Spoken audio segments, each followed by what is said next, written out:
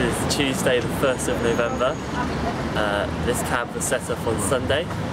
I got here last night after deciding yesterday morning that I was going to come here. When I heard about it on Friday, I was a bit sceptical and I think I decided I wasn't going to come.